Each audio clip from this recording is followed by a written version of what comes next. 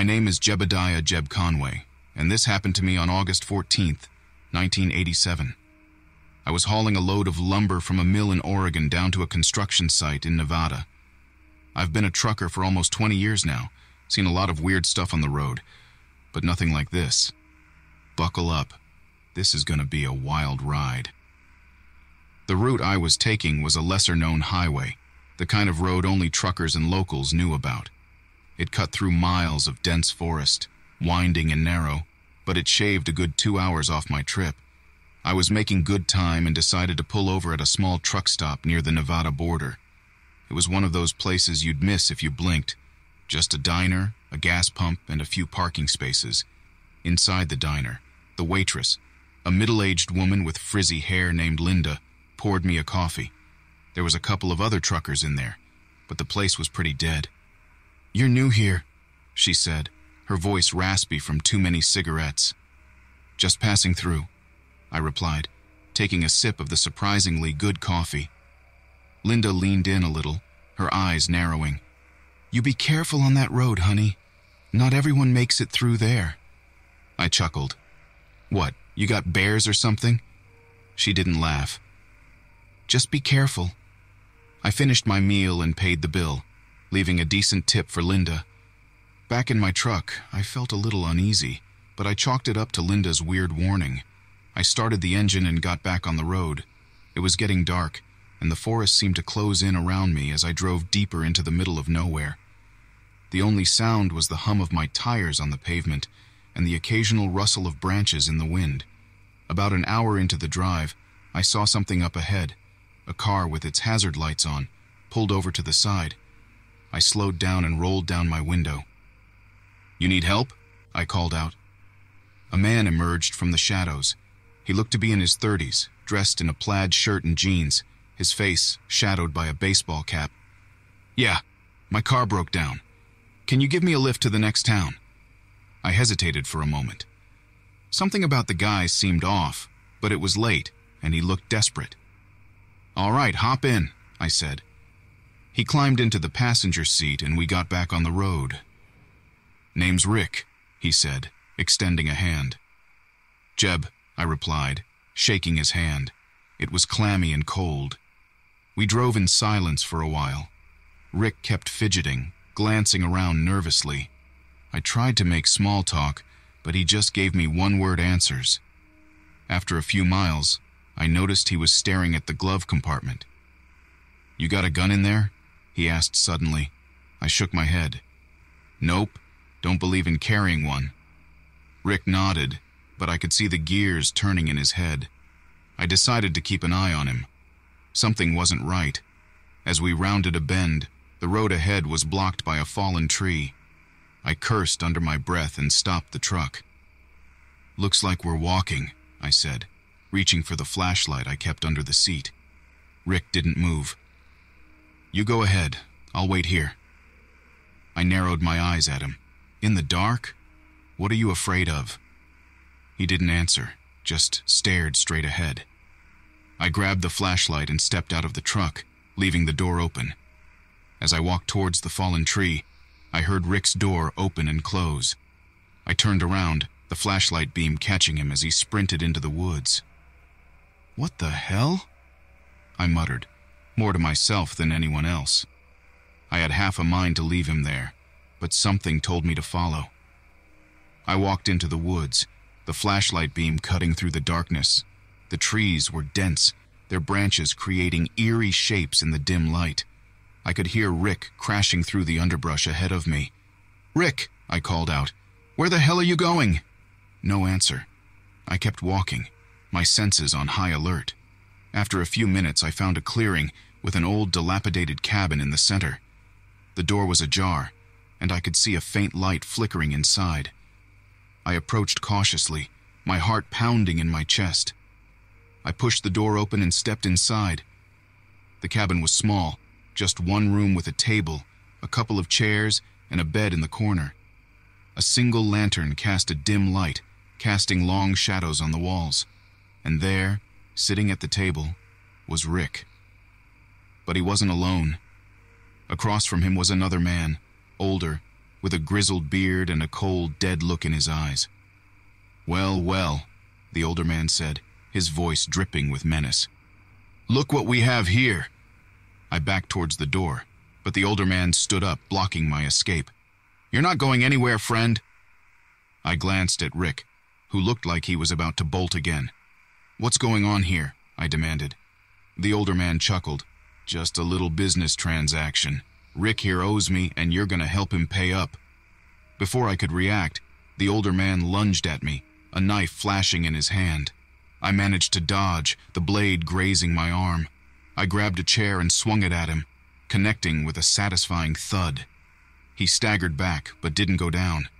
Rick took that moment to make a run for it, darting out the door.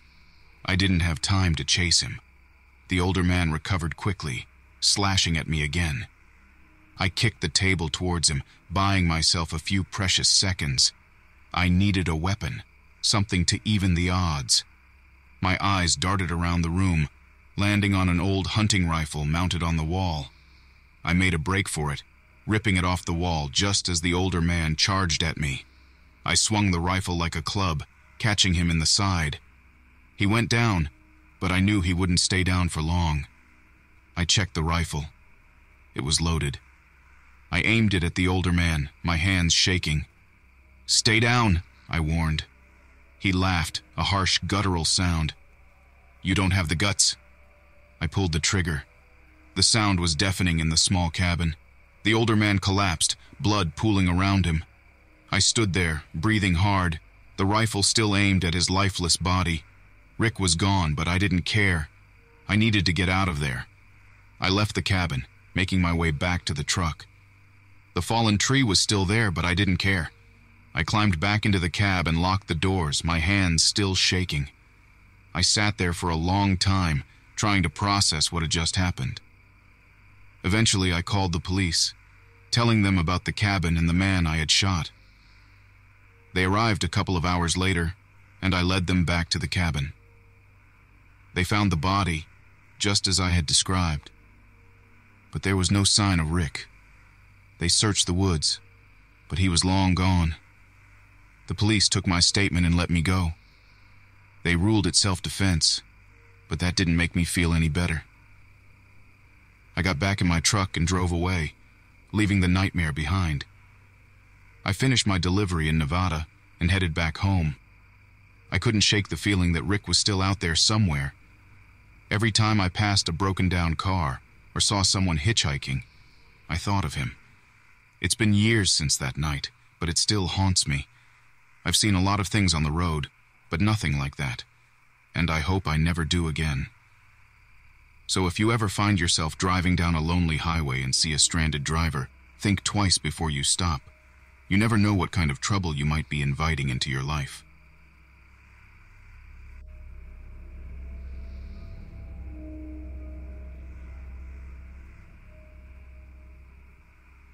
My name is Quentin Boyd, and this happened to me on September 17th, 2004.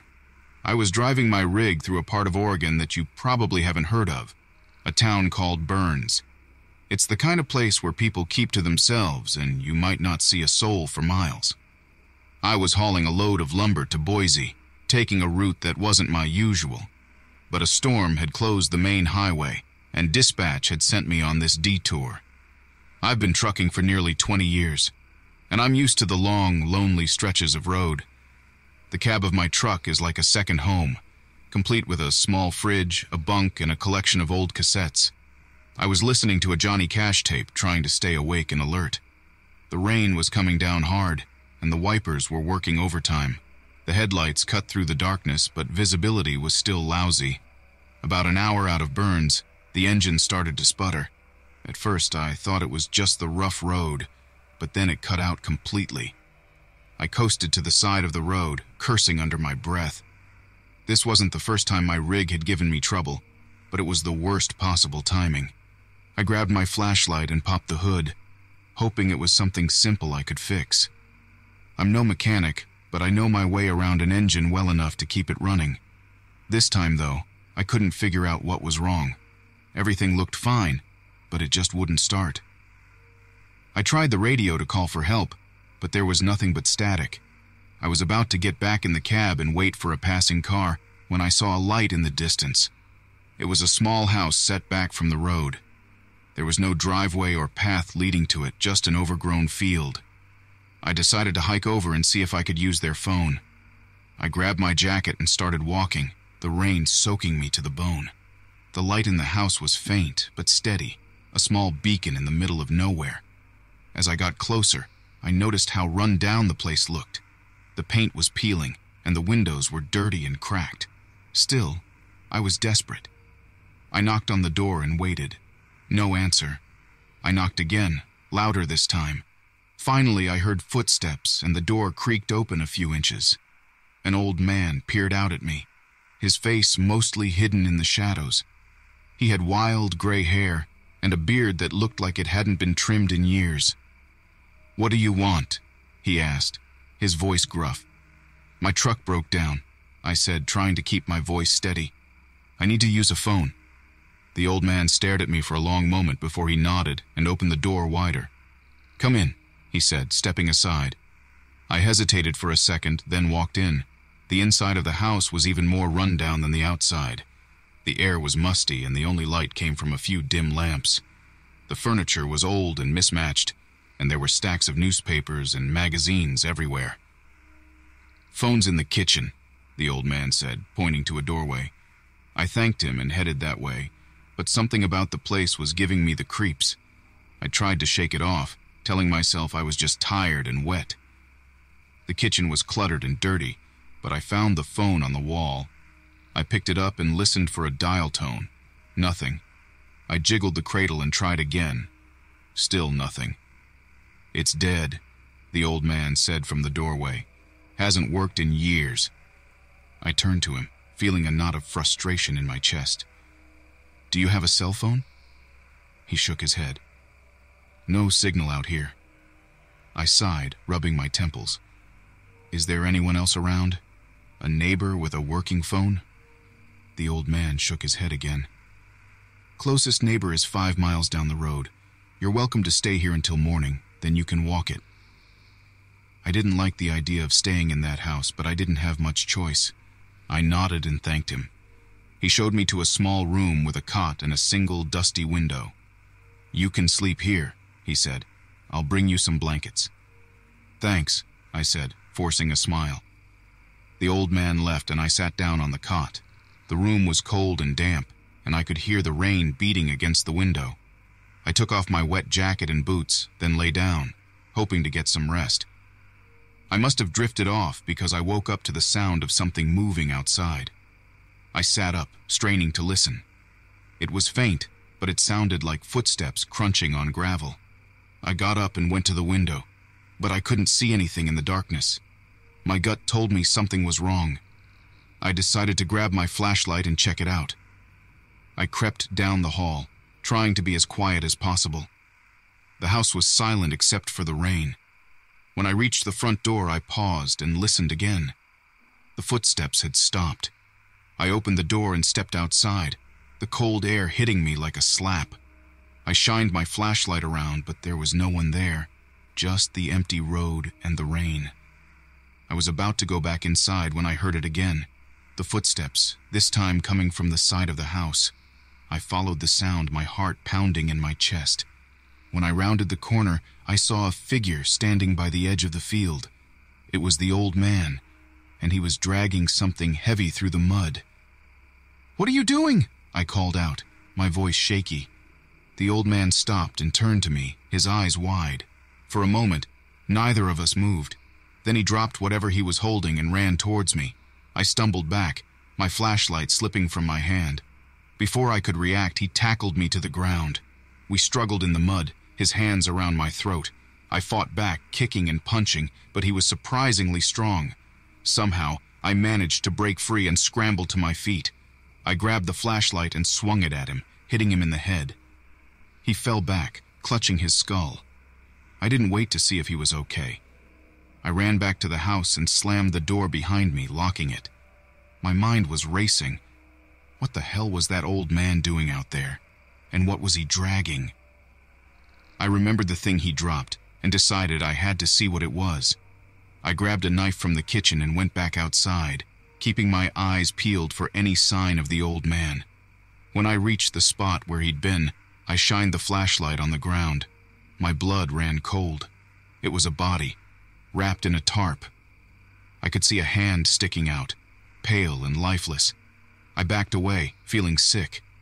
I had to get out of there, but my truck was dead, and there was no one around for miles.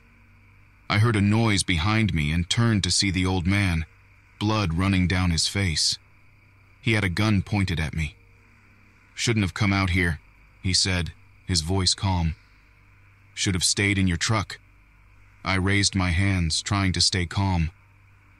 "Look, I don't want any trouble. I just want to leave." He shook his head. "Can't let you do that." He pulled the trigger.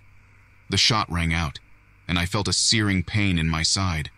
I dropped to the ground, clutching the wound. The old man walked over and stood above me, the gun still aimed at my head. "Why are you doing this?" I gasped, struggling to breathe. He didn't answer. Instead, he raised the gun again. Just as he was about to fire, there was a shout from the road. A car had pulled up, and a man was getting out. The old man turned, distracted, and I took my chance. I grabbed the knife and lunged at him, stabbing him in the leg. He cried out and fell, dropping the gun. The man from the car ran over and grabbed the gun, pointing it at the old man. "Don't move!" he shouted.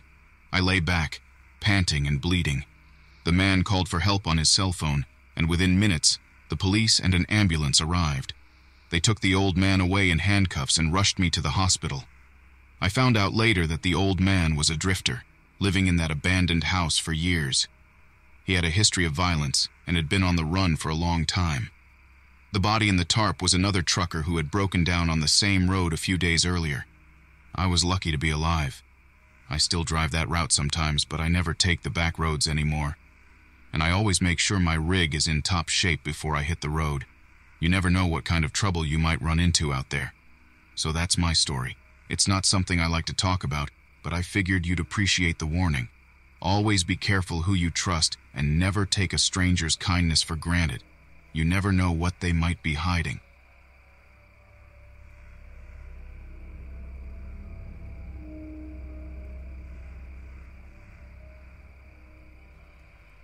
My name is Neil Grayson, and this happened to me on August 15, 1996. I've been driving trucks for over 20 years now, crisscrossing the country from coast to coast. That night, I was headed to a small town in Missouri to drop off a load of auto parts. The route was familiar, but what happened that night was anything but. I had just refueled at a truck stop off I-44, grabbed a cup of coffee, and a greasy burger that would keep me going till I hit my destination. I chatted briefly with a fellow driver, Rick, who was headed in the opposite direction. We swapped the usual banter about the lousy food, the weather, and the ever-present DOT checks. "Stay safe out there," Rick said, climbing back into his rig. I nodded, waved, and headed back to my own truck, a sturdy Kenworth I'd nicknamed Betsy. Little did I know, safe was the last thing I'd be that night. The first sign of trouble came about 50 miles out of the truck stop. I was driving through a remote stretch of highway when I noticed a pair of headlights in my rear-view mirror. Nothing unusual about that, except they were getting closer, fast. Before I knew it, the car was right on my bumper, flashing its high beams. I figured it was some hothead in a hurry, so I tapped my brakes lightly to signal him to back off. Instead, the car swerved to the side and accelerated, passing me on the left. As it did, I got a good look at the driver, a man with wild, dark eyes and a twisted grin. He seemed to lock eyes with me for a split second before speeding ahead and disappearing into the night. Shaking off the encounter, I focused back on the road. It was common enough to run into aggressive drivers, especially on these lonely stretches. Still, there was something unsettling about the guy's look, but I shrugged it off and turned up the radio, trying to lose myself in some classic rock. About an hour later, I saw the same car again, this time pulled over on the side of the road. The hood was up, and the driver was nowhere in sight. I should have kept going, but something made me slow down. Maybe it was curiosity or that nagging feeling that something was off. Either way, I decided to stop and check it out. I pulled Betsy over and grabbed my flashlight before stepping out into the humid night. The air was thick with the scent of pine and the distant hum of cicadas. As I approached the car, I called out, "Hey, you need some help?" No response. Cautiously, I walked around to the front of the car. The engine was still running, but there was no one in sight. I felt a prickling at the back of my neck. Turning back toward my truck, I nearly jumped out of my skin when I saw the driver standing there right beside Betsy. He was tall, lanky, and now that I could see him up close, his eyes were even more unsettling. They had a wild, almost feral glint to them. "Everything all right, man?" I asked, trying to keep my voice steady. He didn't reply. Instead, he reached into his jacket and pulled out a knife. My heart skipped a beat. This was bad, real bad. "Whoa, hey, no need for that," I said, backing away slowly. "I'm just trying to help." He started walking towards me, knife glinting in the moonlight. My mind raced, trying to think of what to do. Running wasn't an option. He'd catch me in seconds. I needed to get back to Betsy, where I had a tire iron under the seat. I turned and bolted for my truck, hearing his footsteps pounding behind me. I reached Betsy and yanked the door open, scrambling inside just as the knife slammed into the metal door frame. I grabbed the tire iron and swung it around, catching him in the arm. He let out a grunt and stumbled back, clutching his arm. I didn't waste any time. I threw Betsy into gear and floored it, leaving the man and his broken-down car behind. My heart was pounding, adrenaline surging through my veins. I drove for what felt like hours, not daring to slow down or look back. Finally, I saw the lights of a small diner up ahead. I pulled into the parking lot, shaking and covered in sweat. Inside, the place was nearly empty, just a couple of truckers and the waitress behind the counter. I stumbled in, probably looking like I'd seen a ghost. The waitress, a kind-looking woman in her 40s, approached me. "You all right, hun? You look like you've been through hell." I nodded, trying to catch my breath. I need to call the cops. There's a guy out there. He tried to kill me." She didn't ask any more questions, just handed me the phone. I called the local sheriff's office and told them everything. They said they'd send someone out to meet me at the diner. While I waited, I ordered a cup of coffee, my hand still trembling as I lifted it to my lips. The other truckers gave me curious glances but didn't say anything. Truck drivers see all kinds of things on the road, but what I'd just experienced was beyond the usual. It wasn't long before a couple of deputies showed up. I recounted the whole story to them, every detail I could remember about the man and his car. They took notes and promised to search the area. "You did the right thing, Neil," one of the deputies said, clapping me on the shoulder. "We'll find this guy." I nodded, though I wasn't entirely convinced. That look in the man's eyes was something I'd never forget. It haunted me the whole rest of my trip, and for weeks after. A few days later, I got a call from the sheriff's office. They'd found the car abandoned on a side road, but there was no sign of the driver. It was like he'd vanished into thin air. They asked me to come down to the station to look at some mugshots, but none of them matched the man I'd seen. Life went on as it does. I kept driving, though I was more cautious, always checking my mirrors and keeping my doors locked. The memory of that night stayed with me, a constant reminder of how quickly things can go wrong. A month later, I was back at that same truck stop on I-44. As I refueled, I saw Rick again. We exchanged nods and he walked over. "Heard you had some trouble a while back," he said, lighting a cigarette. "Word gets around." "Yeah," I said, trying to keep it light.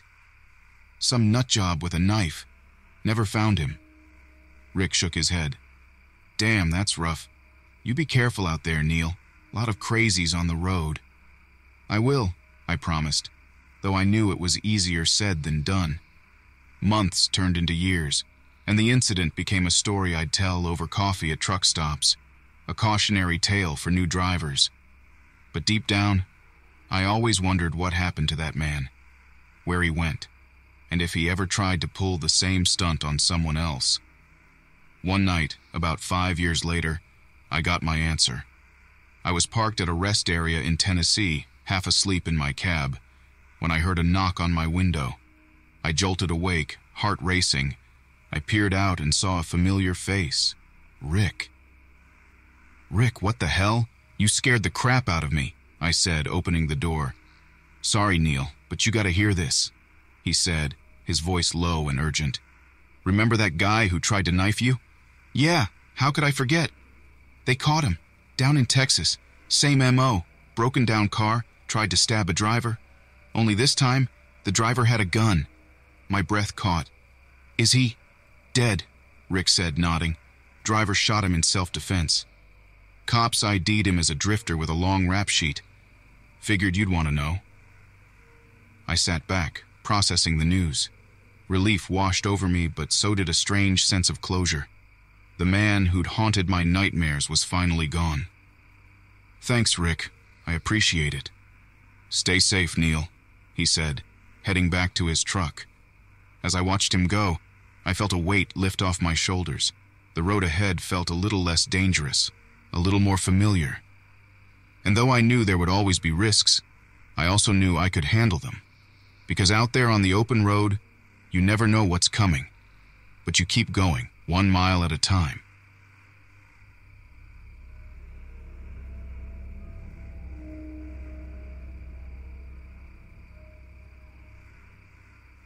My name is Clyde Jessup, and this happened to me on June 15th, 1993.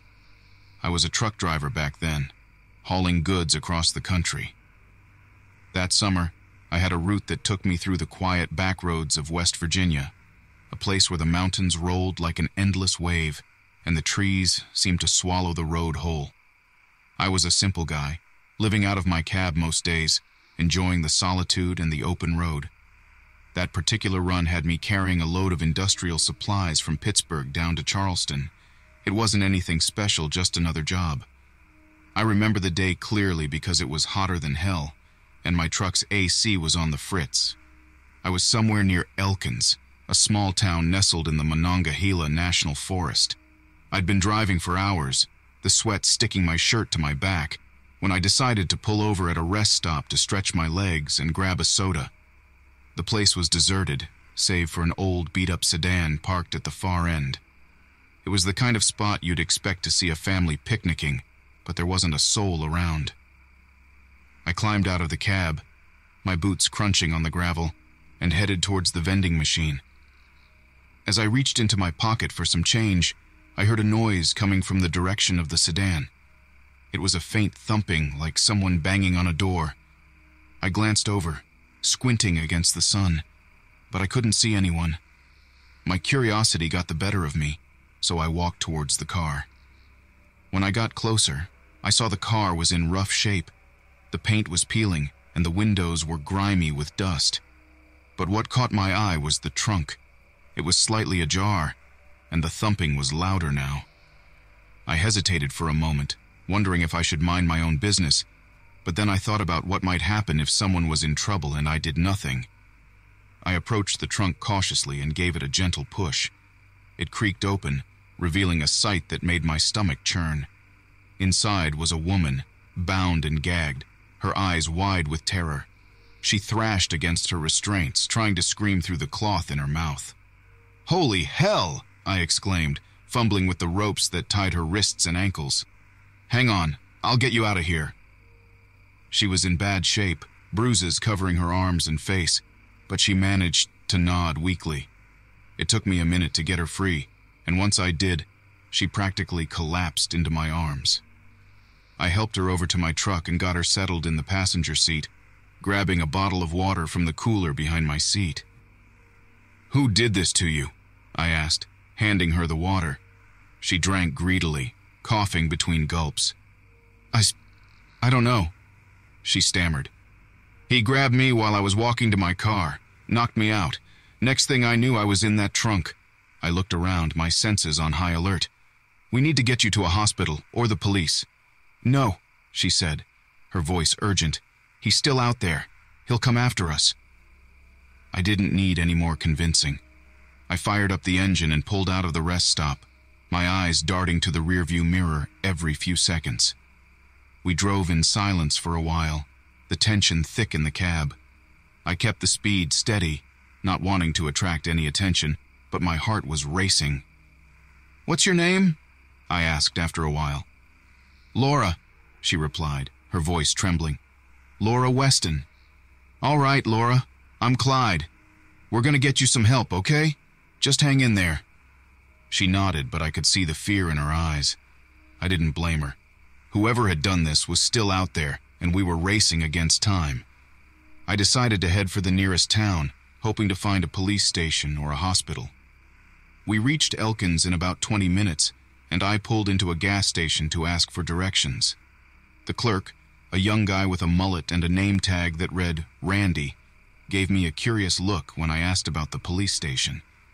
"Just a couple blocks down," he said, pointing to the south. "Take a left at the light, and you'll see it." "Thanks," I said, tossing a few bucks on the counter for a pack of smokes. "Appreciate it." I got back in the truck and followed Randy's directions. We found the station easily enough. A small brick building with a single squad car parked out front. I parked the truck and helped Laura out, her legs still shaky from the ordeal. Inside, the place was quiet. A bored-looking officer sat behind the desk, flipping through a magazine. He looked up as we entered, his eyes narrowing as he took in Laura's condition. "Can I help you folks?" he asked, setting the magazine aside. "This woman needs help," I said. "She was kidnapped and stuffed in the trunk of a car back at a rest stop." The officer's demeanor changed instantly. He stood up, grabbing a radio from the desk. "Ma'am, please have a seat. We'll get you some medical attention and take your statement." He called for backup and an ambulance, and within minutes, the station was buzzing with activity. Paramedics arrived and began tending to Laura while the officer took my statement. I recounted everything that had happened, from finding Laura to bringing her here. "Did you see anyone else at the rest stop?" he asked. "No, just the car," I replied. "Whoever did this is still out there." The officer nodded, scribbling in his notepad. "We'll send a unit out to investigate. Thank you for your help, Mr. Jessup." Laura was taken to the local hospital, and I was left standing outside the station, feeling a mix of relief and unease. I lit a cigarette and leaned against the truck, watching the sun dip below the horizon. It had been one hell of a day, and I couldn't shake the feeling that it wasn't over yet. A couple of days passed, and I couldn't stop thinking about Laura. I called the hospital to check on her, but they wouldn't give me any information. Privacy laws, they said. It made sense, but it was frustrating. I wanted to know she was okay. I decided to stay in Elkins for a bit, parked my truck at a nearby motel, and waited for news. One evening, as I was sitting in the diner nursing a cup of coffee, a man walked in and sat down at the counter. He was tall, with a wiry frame and a face that looked like it had seen too many bar fights. There was something about him that set off alarm bells in my head. I watched him out of the corner of my eye as he ordered a burger and a beer. He didn't seem to notice me, but I couldn't shake the feeling that he was dangerous. Maybe it was paranoia, or maybe it was intuition. Either way, I decided to keep an eye on him. He finished his meal and left the diner, heading towards the parking lot. I tossed a few bills on the table and followed him outside, keeping a safe distance. He walked to a car that looked familiar, the same beat-up sedan I'd seen at the rest stop. My heart pounded in my chest as I ducked behind a nearby truck, watching him from the shadows. He opened the trunk and rummaged around, pulling out a roll of duct tape and a length of rope. It was him. It had to be. I fumbled for my phone and dialed 911, my hands shaking. I gave the operator my location and a description of the man, urging them to hurry. I watched as he closed the trunk and got into the car, my mind racing. I couldn't let him get away. I had a wrench in my truck, something I used for maintenance on the road. Without thinking, I grabbed it and approached the sedan. The guy was just starting the engine when I yanked open the driver's door and swung the wrench at his head. It connected with a sickening thud, and he slumped over the wheel. Panting, I stepped back, the wrench slipping from my grasp. I hadn't killed him, at least I didn't think so. But he was out cold. The sound of sirens filled the air, and within minutes, the police arrived, guns drawn. They cuffed the guy and took him away, and I gave my statement for the second time in as many days. It turned out he was a drifter, with a record of assaults and kidnappings across several states. Laura was lucky to be alive, and the police assured me she would be well protected from now on. As for me, I finished my run to Charleston and went back to my usual routes. Life on the road had always been unpredictable, but that summer, it took on a whole new meaning. I never saw Laura again, but I hoped she found some peace after what she'd been through. I still think about her sometimes, especially on those long, lonely drives through the mountains. It's funny how one moment can change everything. That day in West Virginia reminded me that you never know what's around the next bend. Sometimes it's a beautiful view. Other times it's something much darker. But you keep driving because that's all you can do.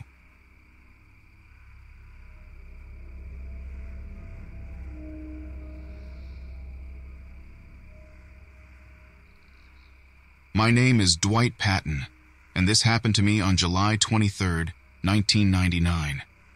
I was a truck driver back then, hauling goods up and down the East Coast.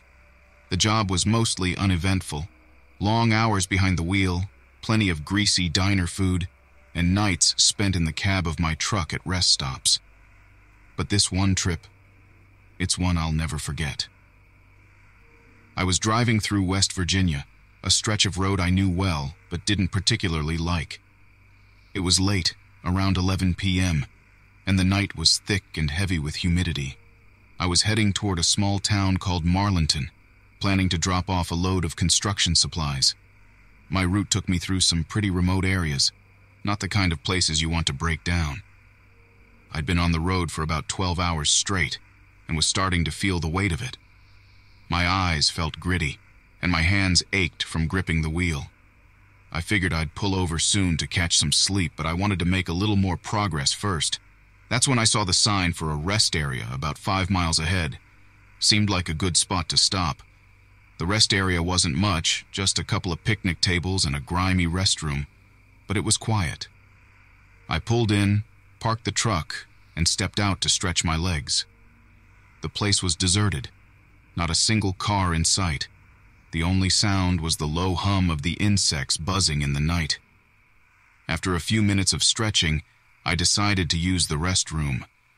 The door creaked loudly as I pushed it open, and the inside smelled like old urine and cleaning chemicals.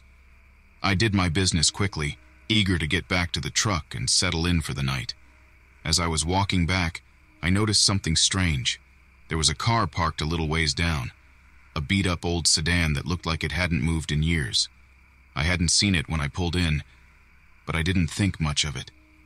Maybe it was just abandoned. I climbed back into the cab, locked the doors, and pulled the curtains closed. I was just about to drift off when I heard it. A soft tapping on the window. My heart jumped into my throat.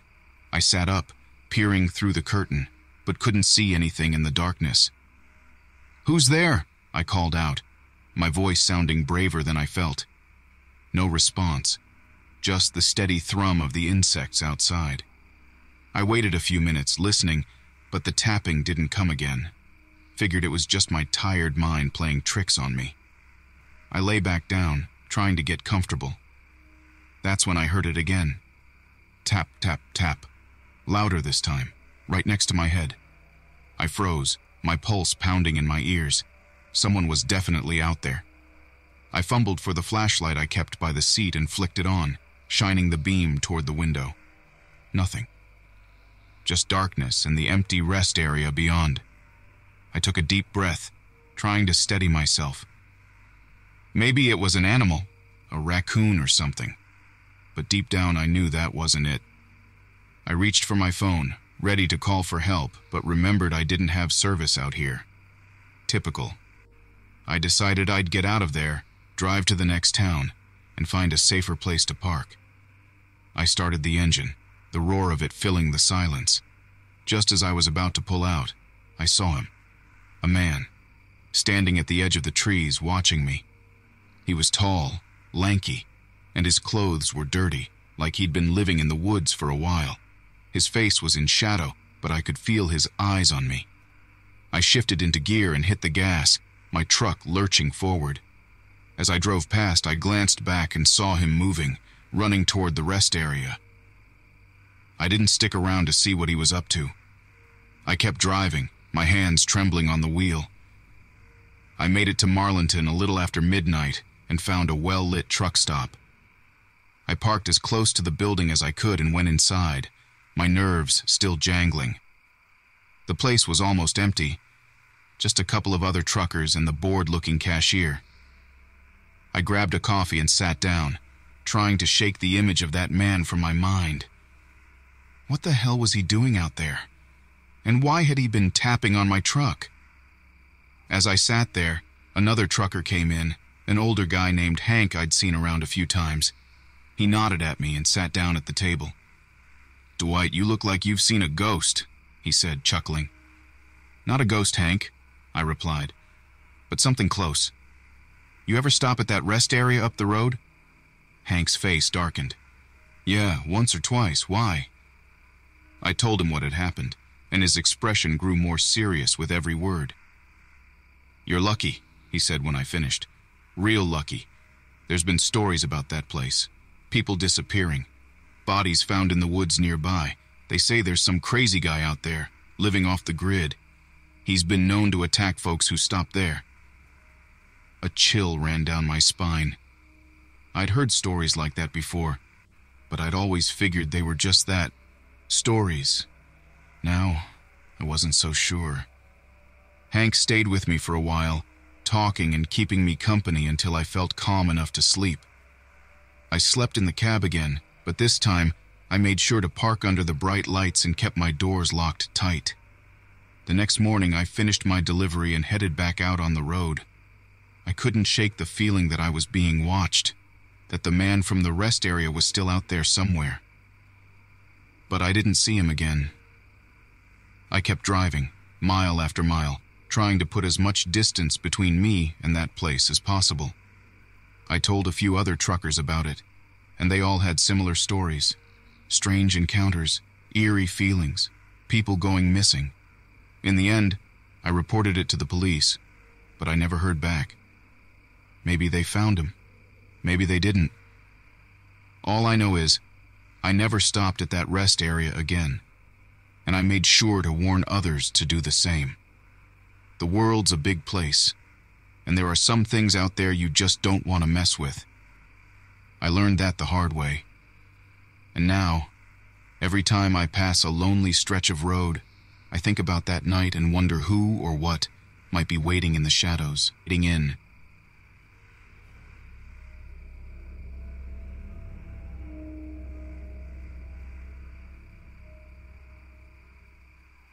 My name is Roy Camden, and this happened to me in the summer of 2003. I was 32 then, driving long hauls for a living. My route took me through the back roads of Idaho, a lot of lonely, open stretches with nothing but mountains and forest. It was a Tuesday, I remember, because I had just delivered a load in Boise and was heading to Missoula with a truck full of building supplies. I was about halfway there when I noticed my fuel gauge dipping low. I planned to stop at a truck stop I knew of, not too far off the main road, just outside a small town called Salmon. It wasn't a big place, more like a diner with a couple of gas pumps out front, but the coffee was good, and the folks were friendly enough. When I pulled in, the place looked deserted, not unusual for that time of day. I parked the truck, went inside, and called out. No answer. I walked back outside and checked the pumps. Self-serve, thankfully. As I was filling up, an old beat-up pickup pulled in next to me. A guy got out, maybe mid-40s, scruffy beard, looked like he hadn't showered in a week. "Hey there," he said, nodding at me. "You know if this place is open?" "Don't seem like it," I replied, glancing around. "Haven't seen anyone inside." He shrugged and started filling up his truck. We stood there in silence for a bit, the only sound the hum of the pumps and the distant call of a crow. When my tank was full, I waved and climbed back into my cab. As I was about to pull out, I saw the guy waving me down. I rolled down my window. "Hey, you headed north?" he asked. "My truck's been acting up. Think you could give me a lift to the next town?" I hesitated. I wasn't in the habit of picking up hitchhikers, but he looked harmless enough. Besides, it was broad daylight, and I was itching to get back on the road. "Sure," I said finally. "Hop in." He grabbed a small duffel from his truck and climbed into the passenger seat. He introduced himself as Charlie, said he was a drifter, just trying to make his way to Canada. We chatted a bit as I drove, mostly small talk about the weather and the state of the roads. He seemed decent enough, but something about him set me on edge. Maybe it was the way he kept looking around, like he was expecting someone to jump out at us. About an hour later, we were deep in the mountains, and I was starting to regret picking him up. Charlie had grown quiet, staring out the window with a strange, distant look in his eyes. I was just about to ask him if everything was all right when he turned to me. "You ever seen something you can't explain?" he asked, his voice low. I shook my head, keeping my eyes on the road. "Can't say that I have." He chuckled, but there was no humor in it. "You're lucky then." I didn't respond, just focused on driving. The road was getting twisty, and I needed to concentrate. Out of the corner of my eye, I saw him reach into his duffel and pull out a knife. My heart jumped, but I kept my cool, glancing at him without turning my head. "That's a nice knife," I said, trying to keep my voice steady. "Where'd you get it?" He stared at the blade for a moment, then slid it back into the bag. "Family heirloom," he said, his tone flat. The tension in the cab was thick enough to cut with that knife. I kept driving, my mind racing. I needed to get him out of my truck, but we were miles from anywhere, and I didn't want to provoke him. We drove in silence for what felt like hours. Finally, I spotted a rest area up ahead. It was little more than a dirt pull-off with a couple of picnic tables and a trash can, but it was something. "I need to stretch my legs," I said, pulling in. "You mind?" Charlie just nodded, his eyes following my every move. I climbed out of the cab, my legs shaky, and walked over to one of the tables. He got out too, standing by the truck, watching me. I reached into my pocket and pulled out my phone, pretending to check for a signal. "Damn, no bars," I muttered. "You got a phone?" He shook his head. "Never had much use for one." I glanced around, hoping to spot another car, a person, anything, but we were alone.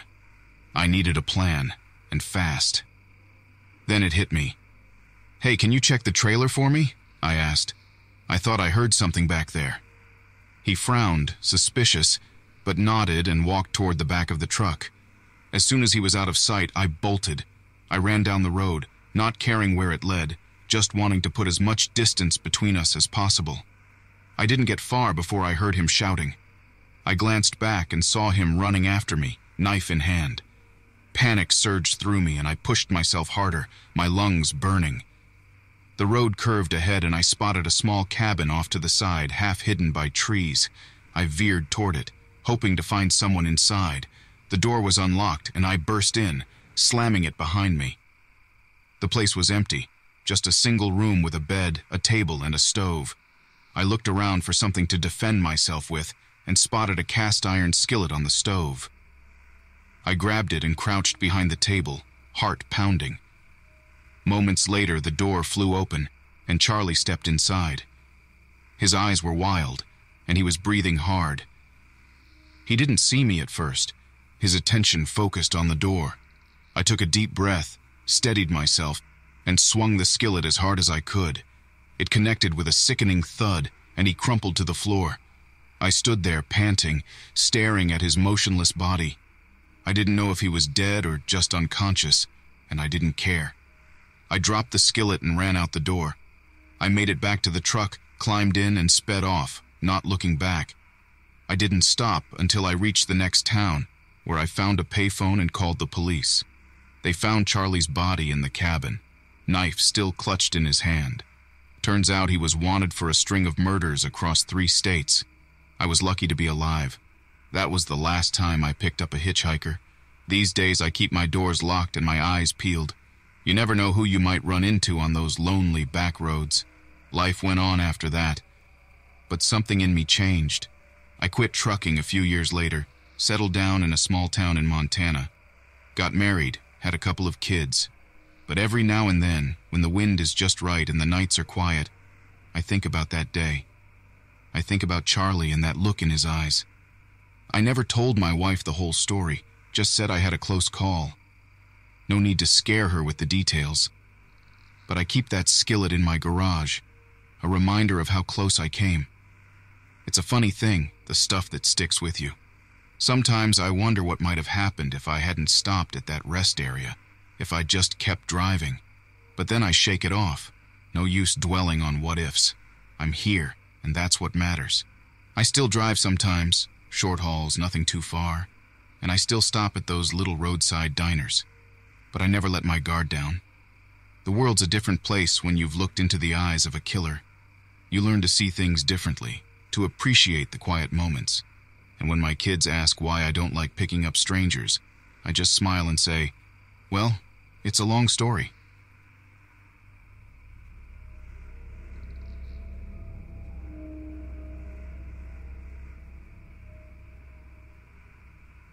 My name is Roy Hunter, and this all went down on September 18th, 2006. I was working as a long-haul truck driver, and it was my 3rd run of the week. I've been in the business for over 15 years, seen all kinds of things on the road, but nothing quite like what I'm about to tell you. I was headed towards Lewiston, Idaho, hauling a load of produce from Spokane. It was getting late, and the sun had already dipped below the horizon, casting long shadows across the highway. I pulled off at a rest area near Winchester Lake State Park to take a quick break, stretch my legs, and grab a coffee from my thermos. The place was deserted, which wasn't unusual for that time of night. I liked these quiet spots. They gave me a chance to clear my head. As I leaned against the side of my truck, sipping my coffee, I noticed an old, beat-up sedan parked at the far end of the lot. There was something off about it. The windows were tinted so dark I couldn't see inside, and the car seemed out of place. But I didn't think much of it at the time. I had more miles to cover and a schedule to keep. Back on the road, I settled into the rhythm of the drive. The hum of the engine and the steady passing of mile markers were almost hypnotic. After about an hour, I saw headlights in my rearview mirror. They were from that same beat-up sedan. It followed me for miles, maintaining a constant distance. I told myself it was just another driver going in the same direction, but a nagging feeling in my gut told me otherwise. I decided to test my theory. I slowed down, let the car get closer, then sped up again. The sedan mirrored my every move. At this point, my curiosity had turned into unease. I knew I had to do something, so I took the next exit towards a small town called Craigmont. I hoped the driver would just continue on the highway, but no such luck. The sedan followed me off the exit. Craigmont is a tiny place, barely a blip on the map. I drove through the empty streets, past darkened houses and closed shops. I finally pulled into the parking lot of a 24-hour diner, figuring it was as good a place as any to confront whoever was tailing me. I grabbed a tire iron from behind my seat, just in case, and stepped out of the cab. The sedan rolled to a stop a few yards away, its engine still running. I walked towards it, keeping the tire iron out of sight. The driver's door opened and a man stepped out. He was tall and lanky, dressed in dark clothes that made him blend into the night. He didn't say a word, just stared at me with cold, empty eyes. There was something about him that sent a chill down my spine, but I kept my cool. "What's your deal, man?" I called out, trying to sound more confident than I felt. "Why are you following me?" The guy didn't answer. Instead, he took a step towards me, and I saw the glint of a knife in his hand. Instinct took over. I swung the tire iron, connecting with his wrist. The knife clattered to the ground, and the man let out a grunt of pain, but he didn't back down. Instead, he lunged at me, fists swinging. We tussled there in the parking lot, a messy, brutal fight. I managed to land a few good hits, but the guy was relentless. In the chaos, I heard a shout and turned to see a middle-aged woman standing at the diner's entrance, phone in hand, calling the police. My distraction gave the man an opening, and he tackled me to the ground. The next few seconds were a blur of pain and struggle, but somehow I managed to roll free and grab the tire iron again. The sound of sirens in the distance made the guy freeze. He looked at me with a mixture of anger and something else. Fear, maybe. Before turning and sprinting back to his car. He peeled out of the parking lot just as the first patrol car pulled in. The cops took my statement, but there wasn't much I could tell them. I had no idea who the guy was or why he'd been following me. They assured me they'd keep an eye out for the sedan, but I wasn't holding my breath. People like him, they don't just disappear because the police are looking for them. Shaken but determined to finish my run, I got back on the road. I kept checking my mirrors, half expecting to see those headlights behind me again, but the rest of the night passed without incident. I delivered my load in Lewiston and headed home, still replaying the encounter in my mind. Over the next few weeks, I couldn't shake the feeling that I was being watched. I'd catch glimpses of that same sedan in my mirrors, always too far away to be sure, but close enough to keep me on edge. My wife, Laura, noticed my jumpiness and asked what was wrong. I told her about the guy and the fight, and she insisted I report every sighting to the police.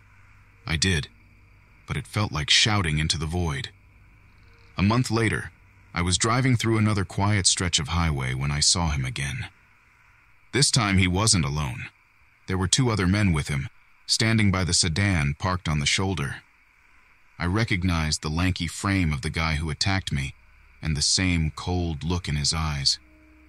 My heart pounded in my chest as I drove past, trying to look casual. A few miles down the road, I spotted a state trooper parked in a speed trap. I pulled over and flagged him down, explaining what I'd seen. He took off towards the sedan immediately, lights flashing. I followed at a distance, hoping this time they'd catch the guy. When I reached the spot where the sedan had been, it was gone. The trooper was standing by his car, looking frustrated. He told me they'd run the plates I'd managed to remember, but the car was registered to a rental agency. A dead end. I started carrying a gun after that. I'm not a fan of violence, but I wasn't taking any chances. I kept it under the seat, within easy reach. Laura wasn't thrilled about it, but she understood. We both did what we had to do to feel safe. It wasn't until December that things took a darker turn. I was making my way through a snowstorm in Montana, hauling a load to Billings. The snow was coming down thick and fast, making visibility almost zero. I pulled off at a rest stop to wait out the worst of it. The place was empty, just me and the howling wind. As I sat in my cab, sipping coffee and listening to the radio, I saw the sedan again. It was parked at the far end of the lot, barely visible through the snow. My heart sank. I knew there'd be no running this time. I grabbed my gun, checked the chamber, and stepped out into the freezing night. The wind cut through my jacket like a knife, but I barely felt it. My focus was on the sedan. I approached cautiously, gun raised, ready for anything. The driver's door opened and the same man stepped out. This time, he wasn't alone. 2 other men emerged from the car, their faces obscured by hoods. They didn't speak, just started walking towards me. "Stay back!" I shouted, my voice barely carrying over the wind. They didn't stop. I fired a warning shot into the ground, hoping to scare them off. It didn't work. They kept coming. The next few seconds were a blur of movement and noise. I fired again, hitting one of the men in the leg. He went down, screaming. The other 2 lunged at me, and we fell into the snow, struggling. I managed to get a few hits in, but they overpowered me, knocking the gun from my hand. Just as I thought it was over, headlights cut through the storm. Another trucker had pulled into the rest stop, and seeing the commotion, he leaned on his horn, trying to scare off my attackers. It worked. The men hesitated, then turned and fled, dragging their wounded friend with them. The trucker, a big guy named Hank, helped me up and called the cops. By the time they arrived, the sedan was long gone. They took my statement and assured me they'd do everything they could to catch the guys, but I wasn't holding my breath. I'd learned by now that people like them had a way of slipping through the cracks. I took a few days off after that, trying to shake the lingering fear. Laura and I talked about moving, maybe changing my route, but we both knew it wouldn't matter. As long as those men were out there, I'd never feel completely safe. A week later, I got a call from the police. They'd found the sedan abandoned in a ditch covered in blood. No sign of the men who'd been following me. The car was a dead end, another frustrating twist in a case that seemed to have no resolution. Months passed and life slowly returned to normal. I went back to work, though I was always on edge, always looking over my shoulder. Laura and I took self-defense classes, and I never went anywhere without my gun.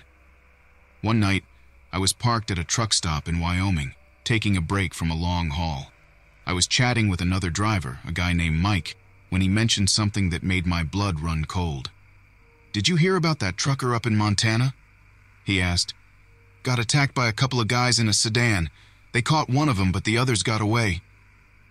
I felt a chill that had nothing to do with the weather. "Yeah, I heard," I said, trying to keep my voice steady. "What happened to the guy they caught?" Mike shrugged. "Dunno.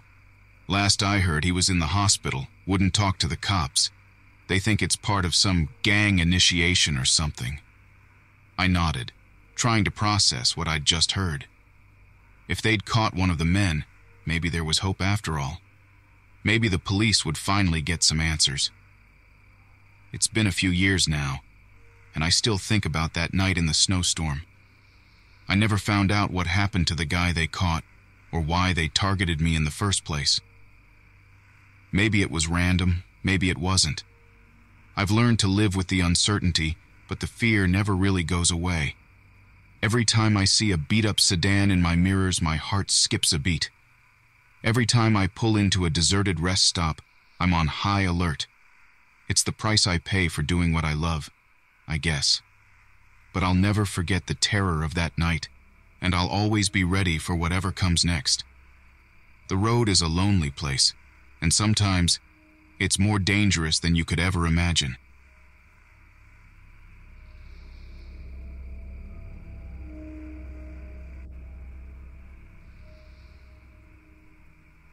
My name is Randall Bergman, and this happened to me on August 13th, 1986. I was a long-haul truck driver, hauling freight across the country. I drove a beat-up Kenworth W900, and my route took me through some of the most desolate parts of the United States. This time, I was headed from Memphis to Albuquerque, a long, lonely stretch of road that I'd driven more times than I cared to count. I'd been on the road for about 10 hours and was making good time.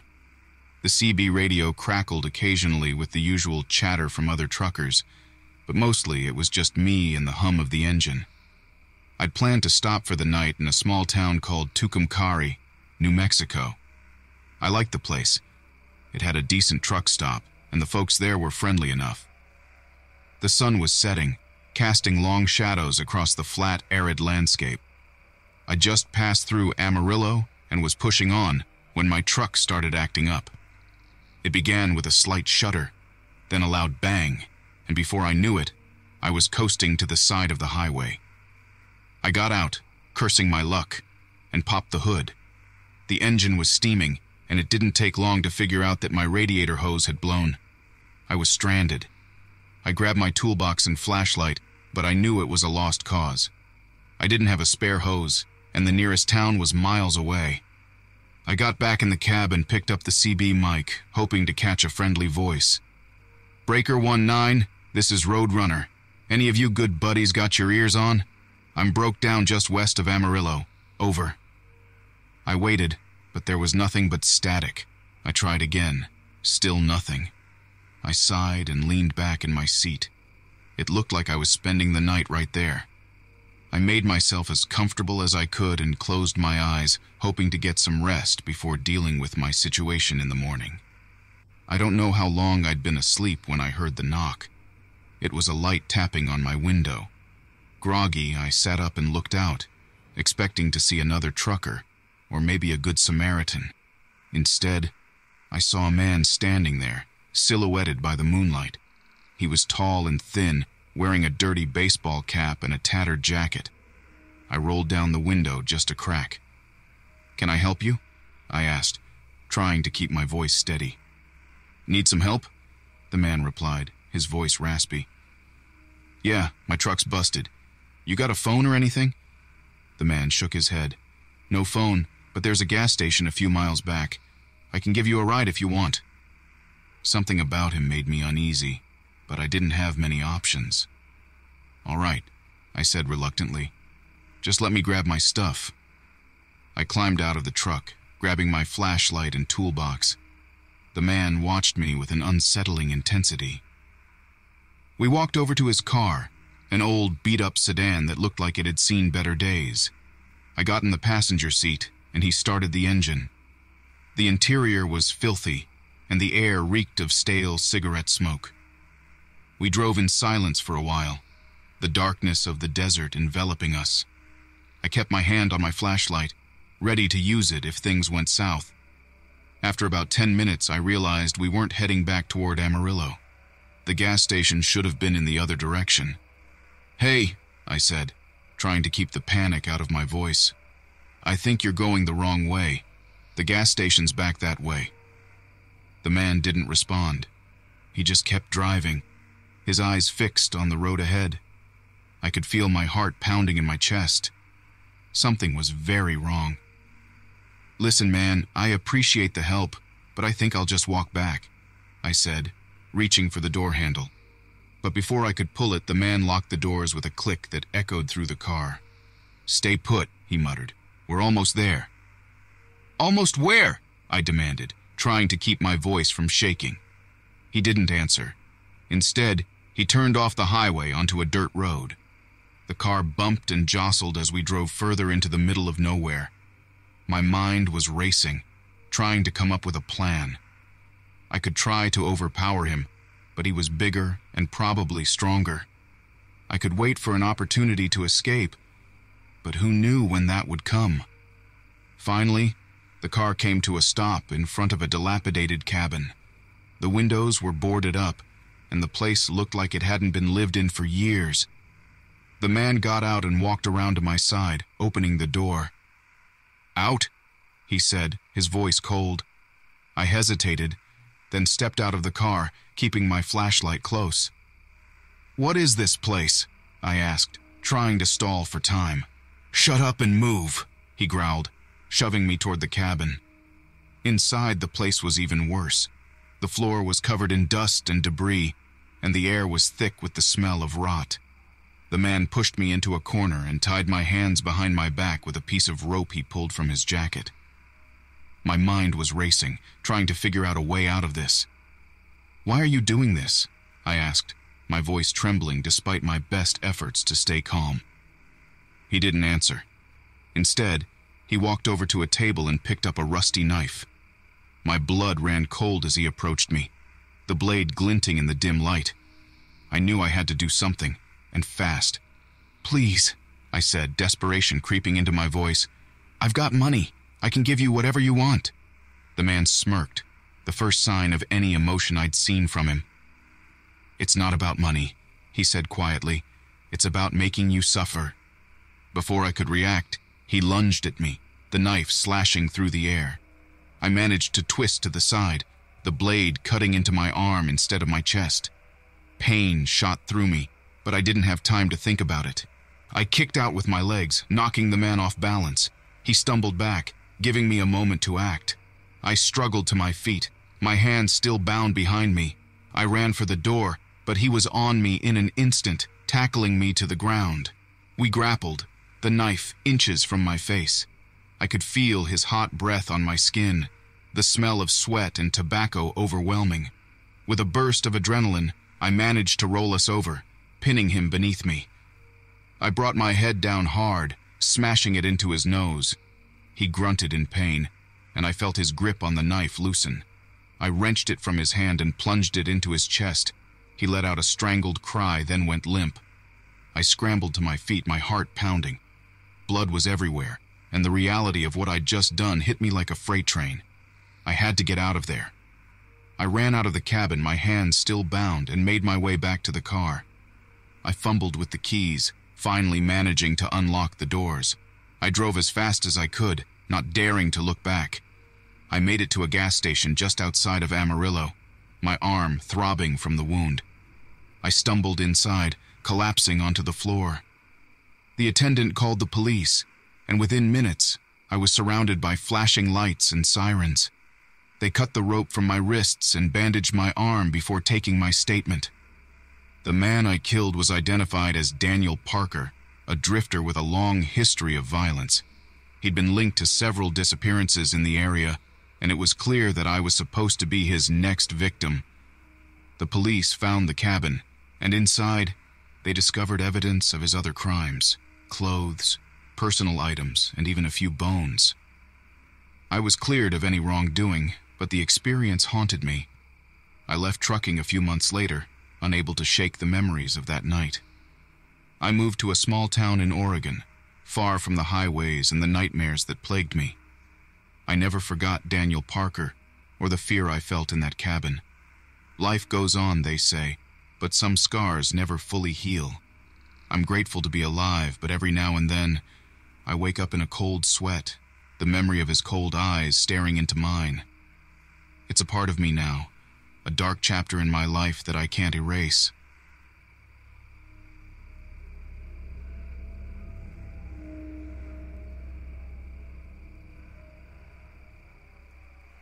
My name is Jasper Holt, and this happened to me on November 12, 2009.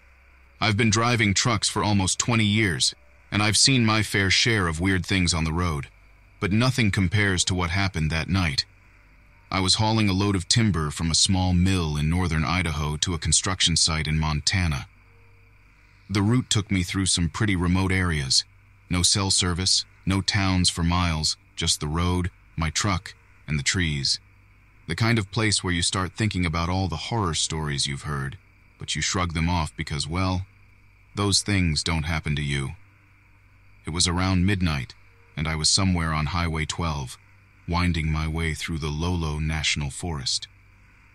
The night was pitch black, the kind of darkness that swallows up your headlights and makes you wonder if you're still on the road. I was tired, but I had a tight schedule to keep, so I kept driving. I'd been listening to some old country tunes, trying to stay awake, when I noticed a flickering light up ahead. At first, I thought it might be another truck, but as I got closer, I realized it was a car, half off the road, hazards on. I pulled over to see if they needed help. Getting out of the cab, the cold air hit me like a slap. I walked over to the car, a beat-up old Chevy, and saw a woman standing by the hood, looking frantic. Her name was Mary, and she said her car had broken down. She seemed pretty shaken, so I offered to give her a ride to the next town. She hesitated for a moment, but then agreed. I helped her grab a few things from her car, and we headed back to my truck. We drove in silence for a while. I could tell she was scared, so I tried to make some small talk, asked her where she was headed, and she said she was on her way to see her sister in Missoula. She didn't say much else, and I didn't press her. I figured she'd had a rough night. About an hour later, I noticed a pair of headlights in my rearview mirror. They seemed to come out of nowhere, and they were getting closer, fast. I mentioned it to Mary, and she turned around to look. Her face went pale. She told me to drive faster. I didn't ask why. The fear in her eyes was enough. I pushed the pedal down, and my rig roared in response. The headlights behind us kept getting closer, and then they started flashing. High beams on and off, blinding me through the mirrors. I could feel the tension in the cab. Mary was breathing hard, and I could hear her muttering under her breath. Just as I was thinking of pulling off the road, the car behind us swerved into the oncoming lane and pulled up alongside me. I caught a glimpse of the driver, a man with a scruffy beard and a baseball cap, staring straight ahead, not even looking at us. He kept pace with us for a minute, then dropped back behind my trailer. That's when I heard the first bang.